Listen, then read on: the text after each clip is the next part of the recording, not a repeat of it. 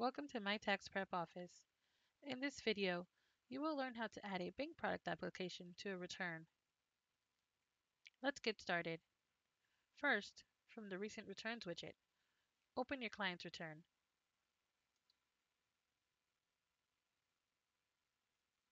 Once the return is completed, click on E-File Summary.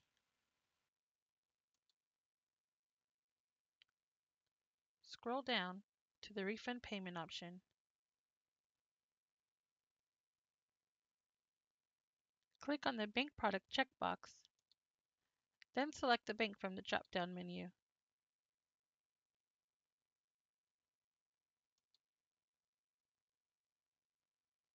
A notification will display the bank that you chose, its routing number, and account number. This is what will be used to process your client's refund transfer. Click OK. The refund transfer routing number and account number will populate on the e-file summary and on the Form 1040.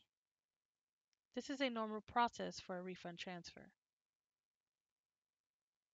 Next, from the Forms Navigator, in the Other section, click on the bank application.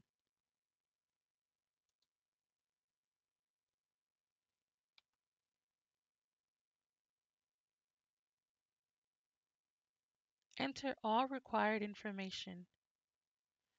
Verify the data for accuracy to prevent a bank application rejection.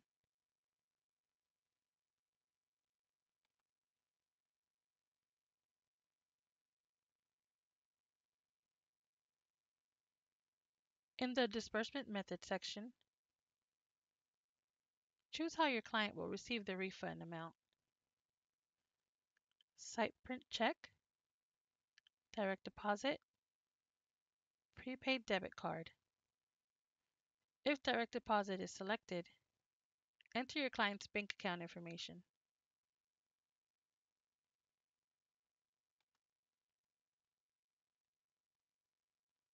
In the refund transfer fee,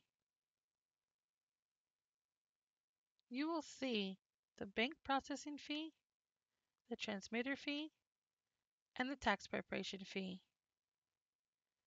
Your tax preparation fee populates from the invoice of the return. Before e-filing the return, click on Perform Review. If there are no errors in the return, you are ready to e-file.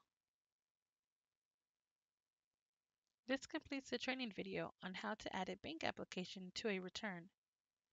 If you have additional questions, please visit the Solution Center by clicking the support button at the top of your My Tax Prep Office screen. Thank you for watching.